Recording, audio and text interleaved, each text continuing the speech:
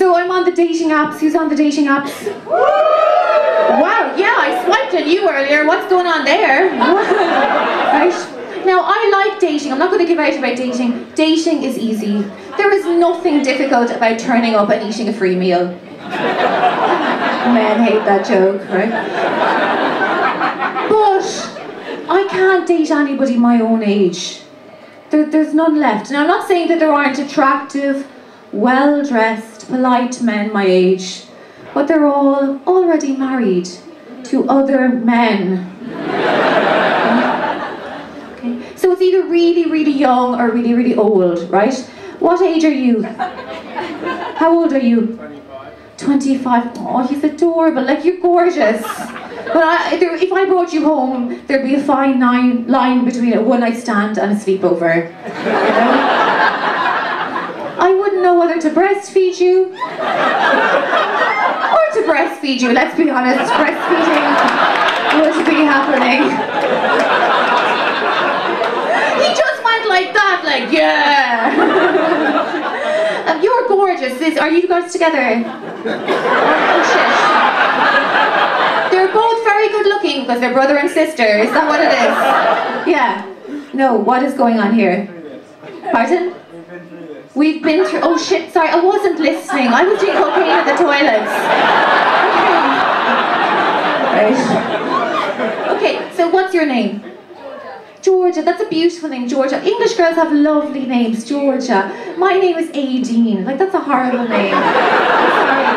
Like, Irish names are awful. Grania, Siobhan, Neil. They're painful to say. Aideen doesn't sound like a name. That sounds like medication for constipation. My sister is called Aoife. Do we know this name? A-O-I-F-E. Well done. It's not really a name though, is it? That's just a bad hand in Scrabble. And my other sister is called Huevnachan.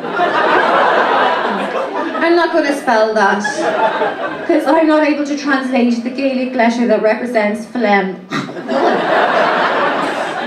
Okay, so listen to me now, Georgia, right? You're young, you're good looking. You're so good looking, you don't even know that alcohol costs money.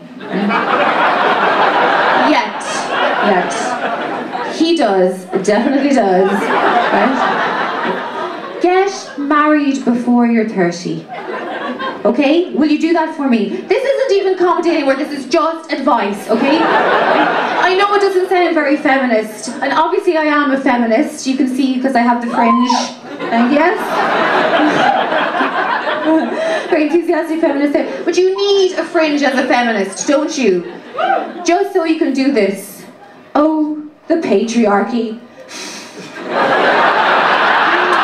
Wins every argument, doesn't it? Yeah. But I'm exhausted. I don't have the skills to be a feminist, right? My two sisters, right? They have good jobs. They can be feminists. Like, one of my sisters, Aoife, she works with mental health. She works in the Parliament. Such a good person. Delusions of grandeur, she helps a lot. And my other sister, she's a doctor. There's no joke there, really. I just wanted to show off. She earns a lot more money than me, but in fairness, she had to work very hard in university. When I was studying my arts degree, I never had to stick my finger up an old man's arse. Except for that one time where I needed to get an A. One man clapped there, that was quite sinister. Oh, Dr. O'Leary, I recognise you now. Right, so get married, because it's just older or younger guys, right? The guy I'm seeing at the moment, Georgia, he's 55 years old. I thought you'd be a lot more shocked by that, but everyone looked at me and went, no, that is good for you, fair play. 55. His name is Harold. Exactly, Harold. I mean, there is no young Harold, right? No Harold is going to swivel in here on a scooter. Unless it's a mobility scooter, right? But he has that sexy quality that older men have, you know. A mortgage, a fully paid mortgage. Do you know what his childhood line to me was, right? He comes over and he shows me photos of him when he was in his 20s. Like, older men always do this. I'm like, yeah, fabulous. It's such a pity we didn't meet when I was 9.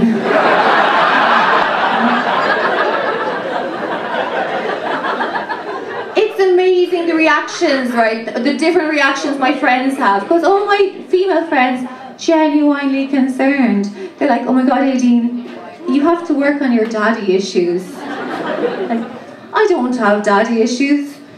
It's granddaddy issues at this stage.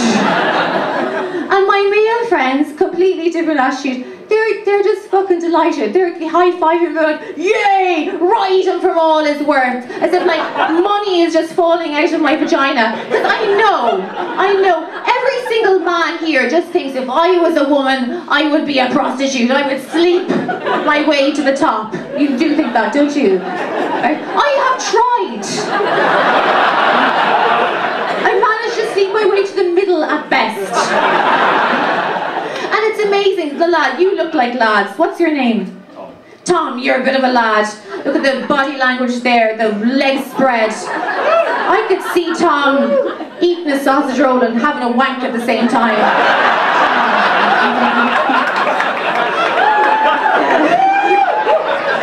His brain just went, it's natural, it's natural. Tom, yeah, so this is what the lads, do you have this banter with the lads?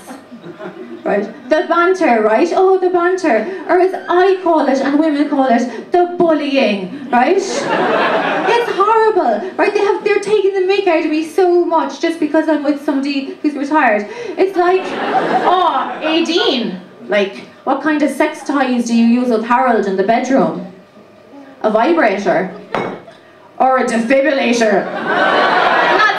Lads. Oh yeah, Aideen, when you were having sex with Harold, I heard him moan and groan and oh and ah. And that was just on the stairs up to the way to the bedroom. Lads. Oh, high five, Tom, yeah. Oh yeah, but in fairness, Aideen, he is fit, you know, for his age, like. He can touch his toes. With his testicles. God. Horrible. I got Harold to throw them all off the yacht.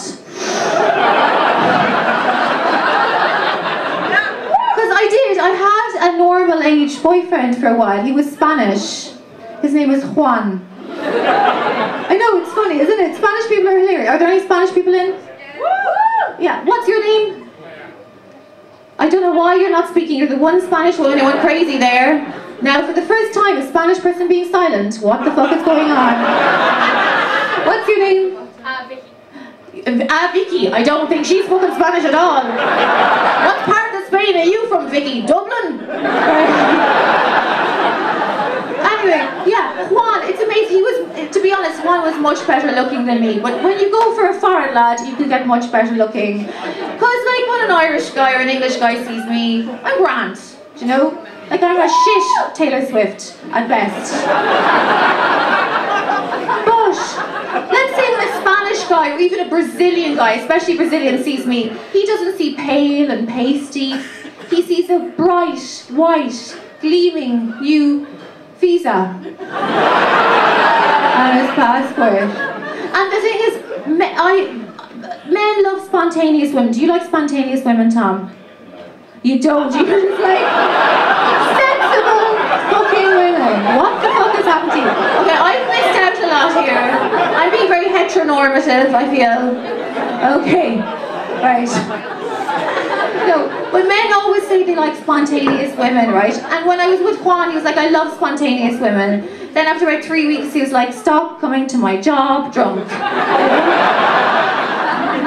And when when I was first with him, he'd be like, Aideen, it's so sexy, you're so spontaneous. When we make love, you run up the stairs, make a lot of noise, you tear off your clothes, throw them everywhere, you don't give a shit. And then you jump in the bed with all your makeups on. The next day, the sheets look like a painting of Pablo Picasso. Oh, so beautiful. After about 3 weeks, it was more like, Aideen, you know what I find really sexy? When you go up the stairs, very quiet, make no noise. You take off your clothes and put them very neat in the corner. And you know what really turns me on? Facial wipes. I was sending him a lot of sexy photos at the end, you know, just to really hold on to him, because men really respect you when you do that.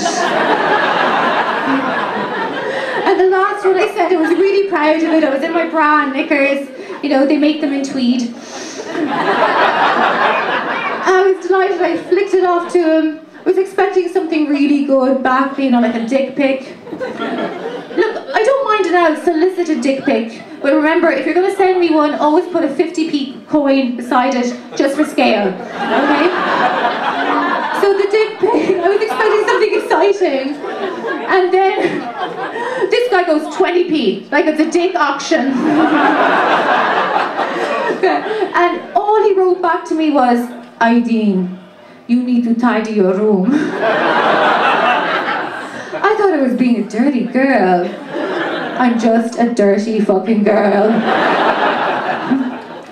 Now, at the end of my set, because I talk a lot about sex, I often get really weird, creepy guys coming after me after the show, okay, you know?